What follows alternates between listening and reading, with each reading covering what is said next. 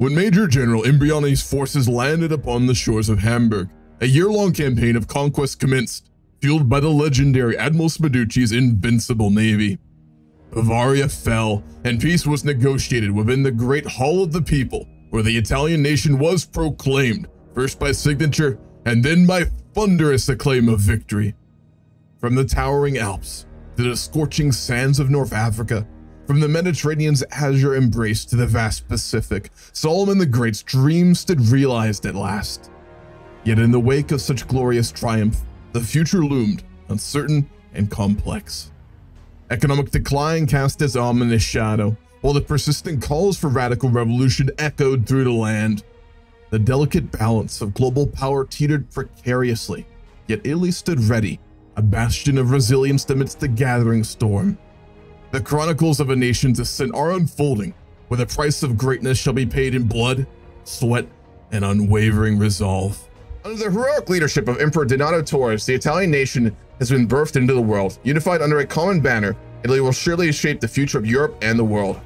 Yes, young men, Italy owes you an undertaking which has merited the applause of the universe. You have conquered and you will conquer still, because you are prepared for the tactics that decide the fate of battles. To this wonderful page in our country's history, another more glorious still will be added, and the slave shall show at last his free brothers his sharpened sword forged from the links of his feathers.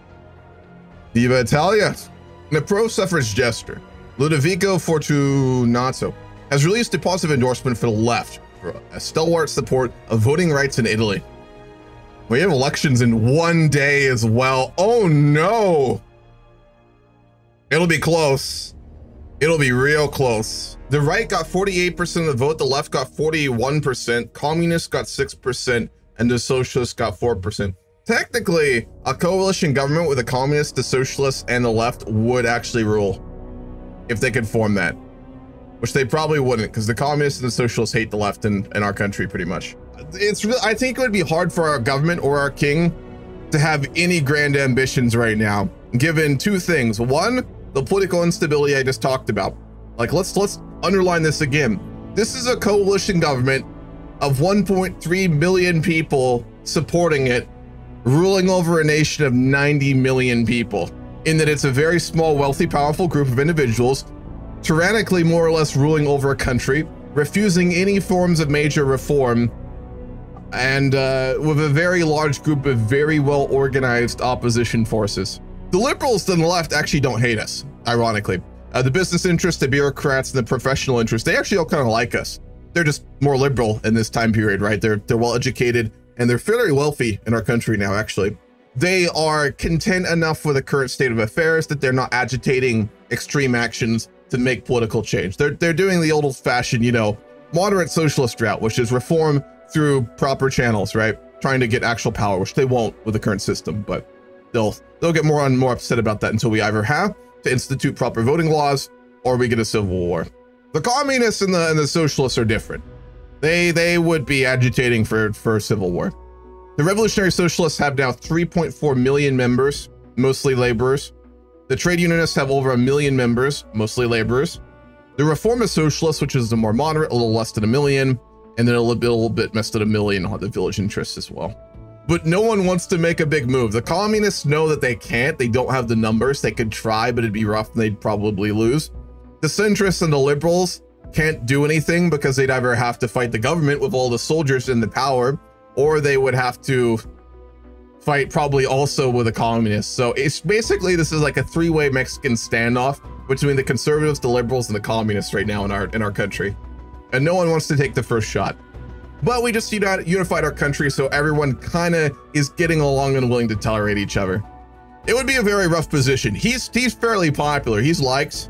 I think he'd probably be even more liked than this, given that he unified Italy, right? I mean, that's a huge thing to have accomplished. He's only 22. Was it his primary ambition that he come up with this idea? Of course not. But he did oversee the war effort, and he was in charge of the country when we achieved unification. For the Germans and for a lot of Europe, they would have basically just been trying to stop like another cataclysmic affair. Germany would have known how powerful they got when they unified. If you remember in the beginning of Victoria 3 for us, Germany did their unification play and became incredibly powerful with all the territory they took. Their current leader, their current chancellor is a pacifist, so we don't have to fear outright war with him in charge. The ruling government, the Right Social Democrats underneath, what's his name? The SPD, interesting. Underneath Peter Lingman. We wouldn't have to probably fear war with him, but we would be aware that the second he gets ousted and if a more radical leader came to power in Germany, it could be looking at another major war again. So it is a very rough state of affairs between us. Because for Donato Torres, he's kind of threading the eye of the needle, right? He has to be able to keep his very conservative, rich, aristocratic supporters, which really allow him to sustain power, much like his father, Simon Torres. I mean, House Torres was brought back into power during the Civil War by the old school, very elitist aristocracy and capitalists. So we kind of owe them and we kind of are reliant on them for power. But he also is a moderate and knows that reform is needed. So we're kind of stuck. So I'd imagine for him, he and his current government would be looking to solve the economic issues before they go for like reforms.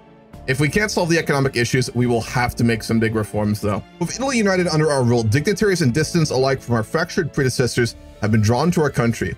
Ottavio Isola now seeks to make Italy his home. My fellow countrymen, through grace and fortune, our nation has been brought together on the auspices of Italy. Shall we let this unity of spirit lead to the death of thought? No, I say, no. If we seek to truly unite, we must accept that this is one great mass of people. There will be an ocean of odd ideas. I know this to be true, for I am only one of these odd ideas. So please, my kindred spirits, will you let me in? We have no reason to invite troublemakers. Go back to Germany. The French communist announced its ambitions to extend its borders from Savoy to the Rhine. It's for Savoy in danger of invasion. The French haven't learned a bloody lesson since Bonaparte. I guess that technically does work in this context. If there's a single saber or demi-gun in their arsenal, they'll spoil for a fight. It's trying to appease. It's trying to appease them. France is fully communist now. The commune won the Civil War. France is no longer a socialist state. They are now a council republic.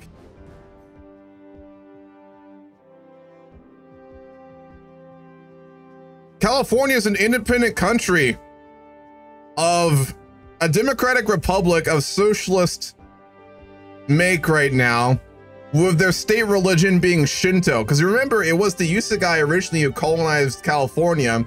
It changed hands like 10 times though. Like the Spanish took it, the Hosokawa took it, the Indians took it for a little while, but now they're finally independent.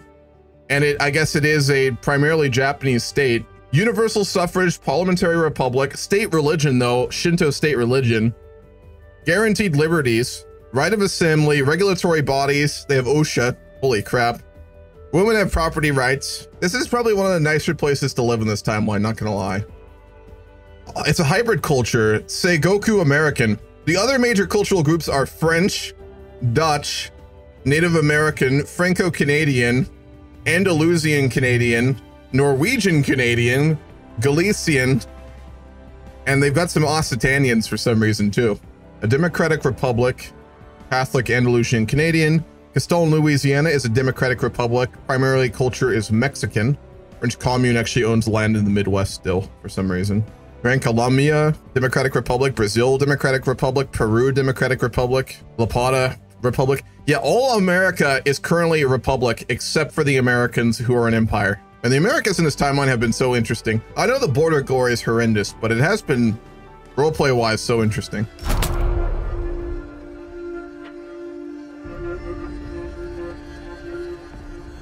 Japan joined the war. Japan's gonna fight with us against the Americans. I mean, the Japanese really like us, so I guess they would have been persuaded to join against the Americans jointly. Not what I wanted or expected, but we are about to go into another really large war here with America. We have to fully mobilize now. Push hard, push fast, win the war.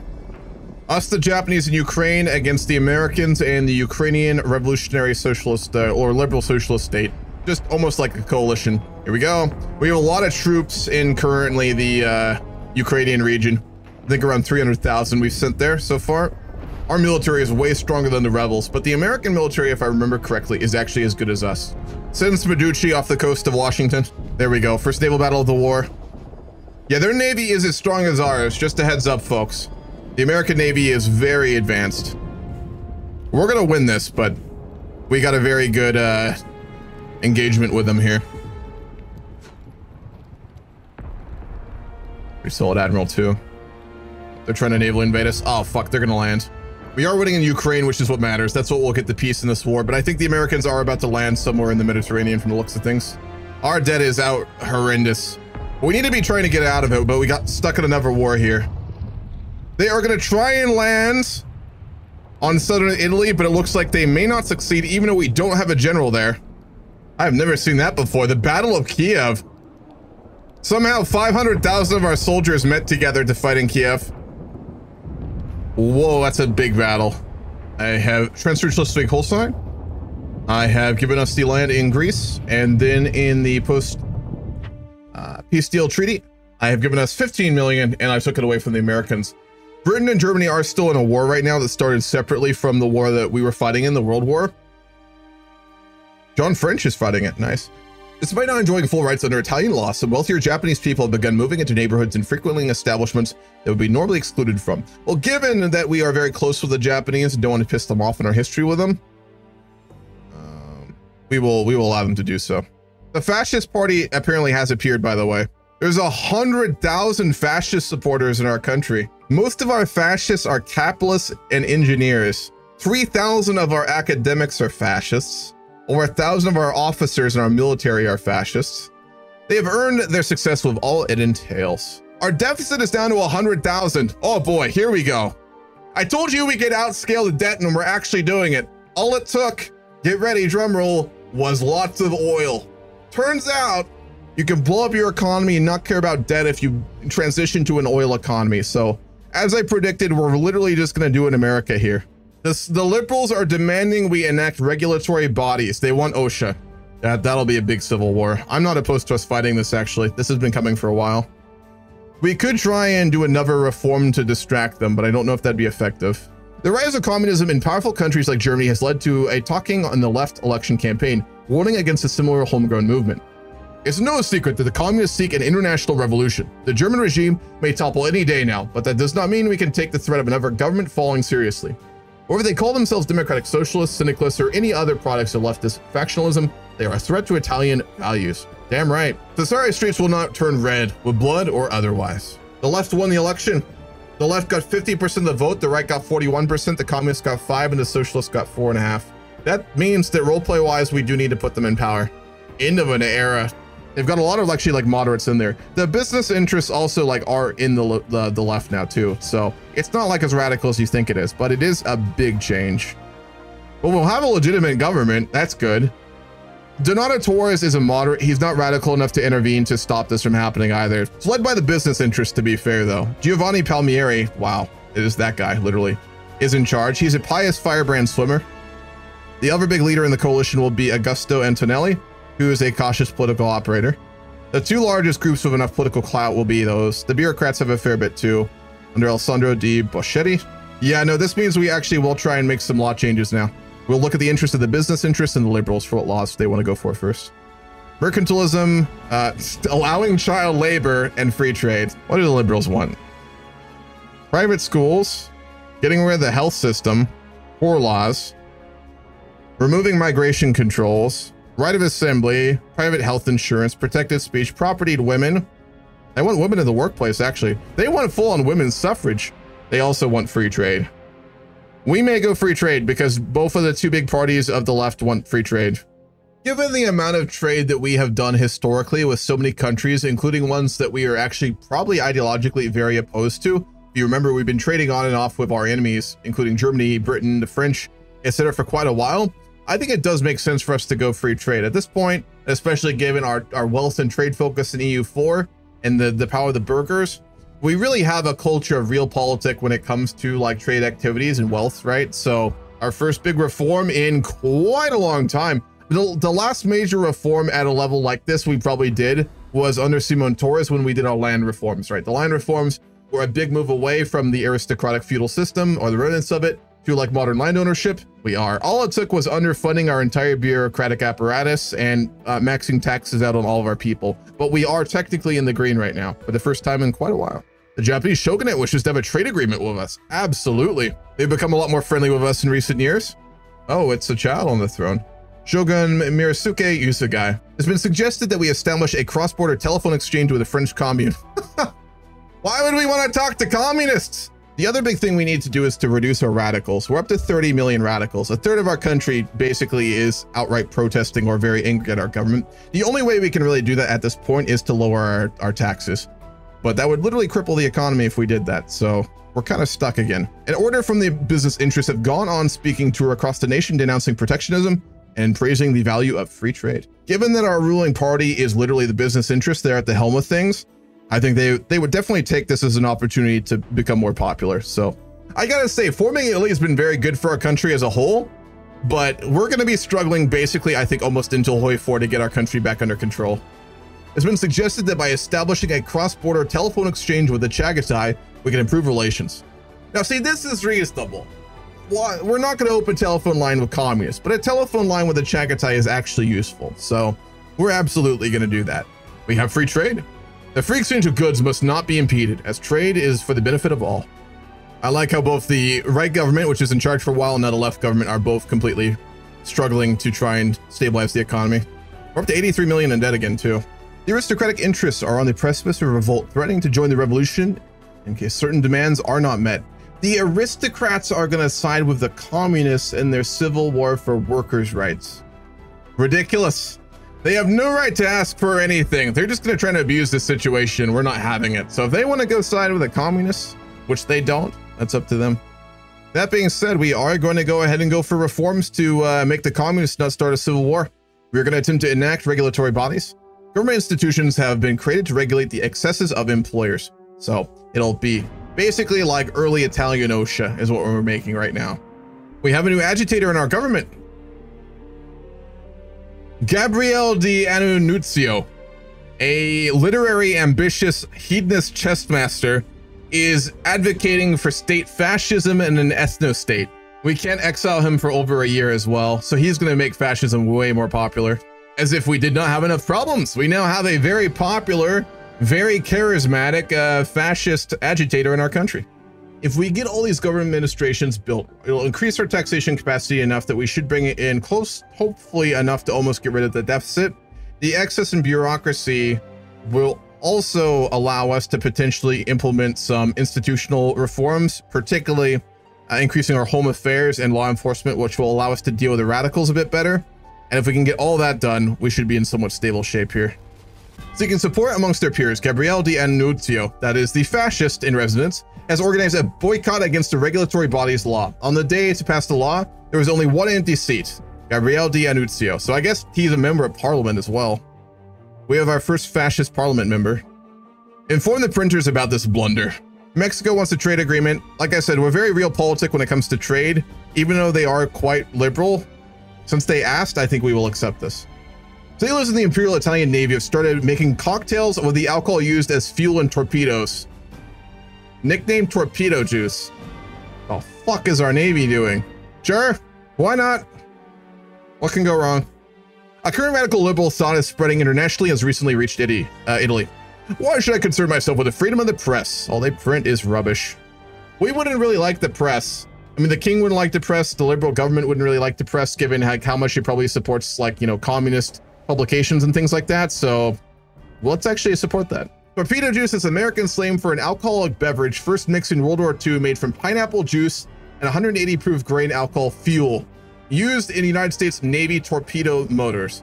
Various poisonous additives were mixed into the fuel alcohol by Navy authorities to render the alcohol undrinkable, and various methods were employed by the U.S. sailors to separate the alcohol from the poison.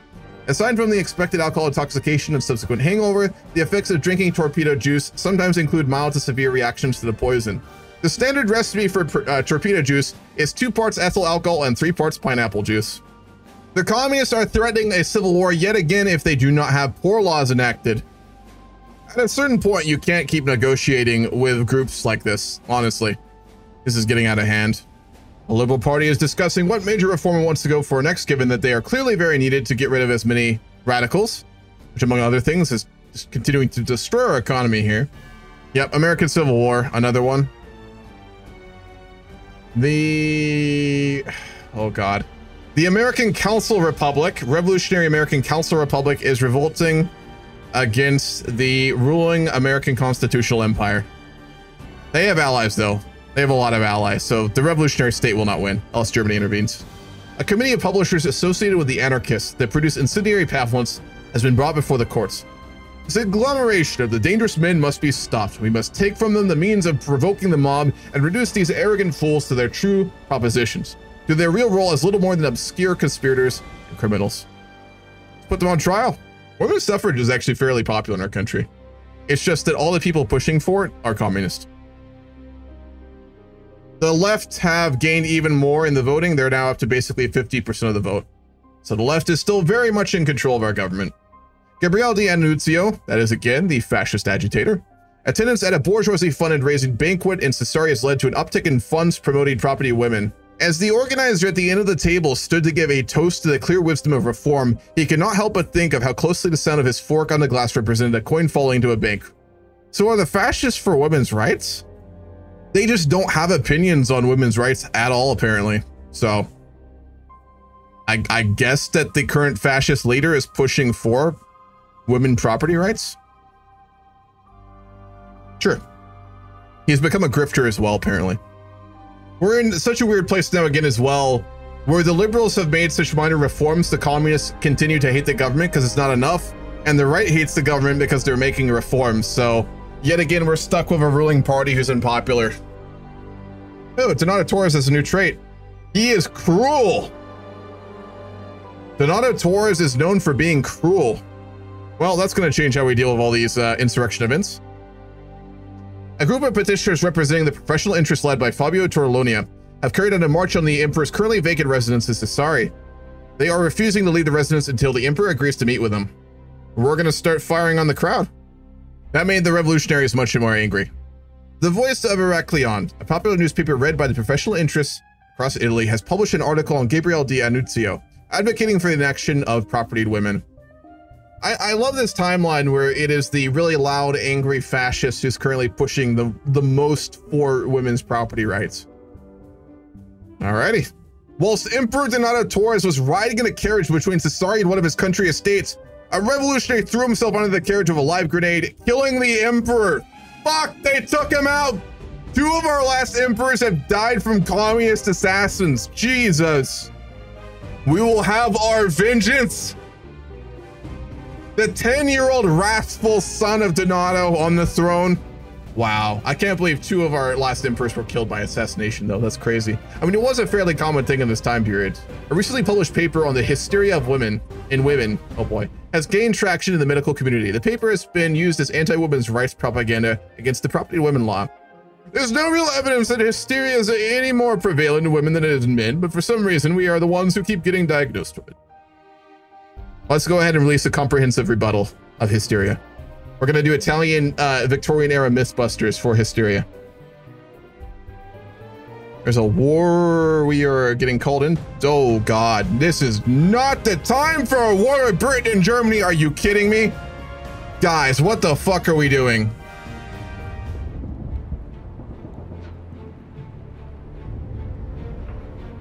Egypt just started a war with Germany and Britain? The successes that Castalla Plata have seen with the policies of property women have been noticed by supporters of D'Annunzio, pointing towards it being an example of an ideal government. Absolutely. Oh God, we're gonna actually have to fight the Germans here.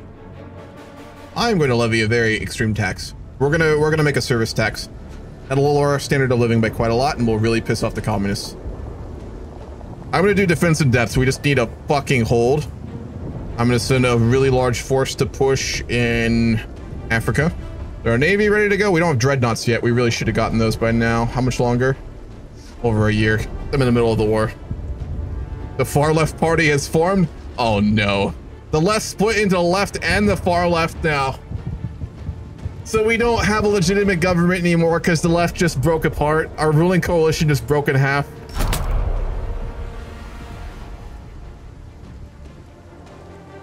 We've got the Americans. You remember that country that did nothing in the Great War? We've got them on our side. We're really gonna carry this war for the fucking Egyptians. What if we just like give them what they want? What if we just give the British like all of Egypt? After raiding army barracks in Campania, the trade unionists under Michel Vernazza have begun turning their weapons against the government. We have another radical agitator. We have a trade unionist agitator and a fascist agitator now.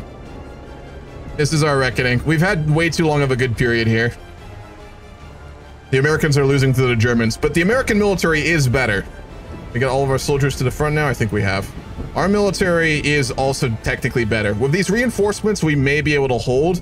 If we get a little bit of a surplus going here after we finish these governmental administrations, I'm going to try and get us to build a fort line if we still hold the Alps too at that point. We have the fort line in Tuscany, which we may get pushed back to. Imbriani, is he still a general? He is.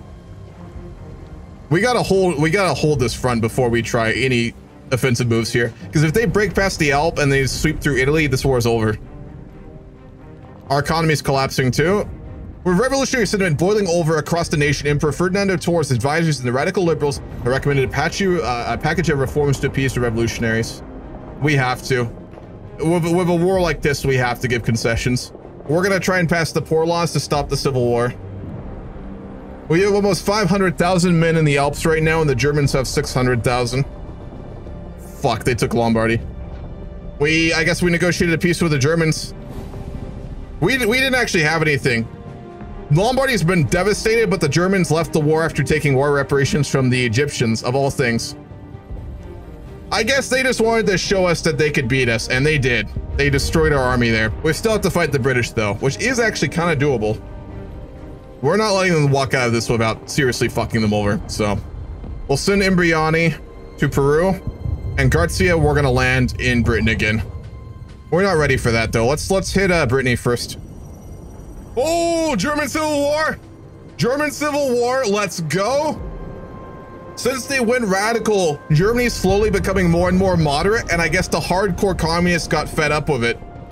Hardcore Council Republic communist radicals have just revolted against the ruling radical liberal republic in charge of Germany now. And we did land in Brittany. Well, the 20s and the 30s are not disappointing with how chaotic they are. I can say that.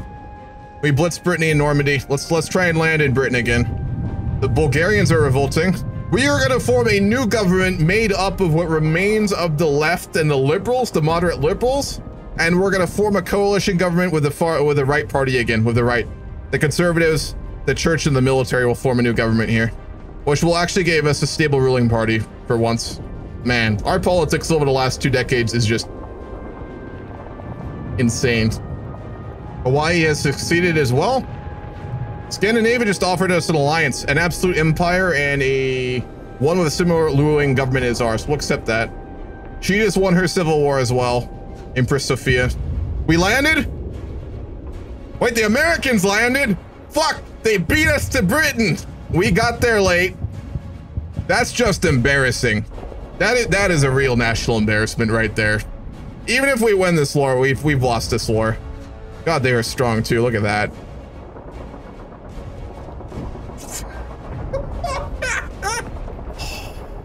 They're doing a recast order declaration. Basically, we've grown too powerful in recent times for their liking, and they're doing us a cut down to size play on us. So they're trying to destroy our power right now. They saw us just land in Britain and were like, nope, that is not happening. So they are declaring war. Let's start calling in some favors. We might be able to take them down Thanos style here if we can get enough people on our side, though. This could be the moment we just go all in and try and break the Chagatai. 5,000 battalions if they conscript. We are not setting up telephone lines with the communist Germans. Absolutely not. Yeah, this is basically just like a very chaotic world war at this point. Every country that's not in a major war is in a civil war. I don't even know what to call this. It doesn't fit a world war. The hard times. We've surrounded the British army, holding out yet again just north of London. Is that England? What's his name again? I mainly want economic concessions out of them here, though. That's the big thing. We need money. We need to just loot every gold and silver item we find in the British Isles. There we go. Gregory Palliser is trying to hold out, but he's not going to. And we have the revolution in Hawaii we need to deal with as well. We're going to land Costa in Hawaii and put down that revolt too. The Chagatai are going to try and cut Britain down to size too. Japan is going to fight with the Chagatai against the British. How will that work if we get in a war against the Chagatai with the Japanese as well? It's like a four-way war in the Pacific, I guess. We have a big surplus again. At least we're making money now.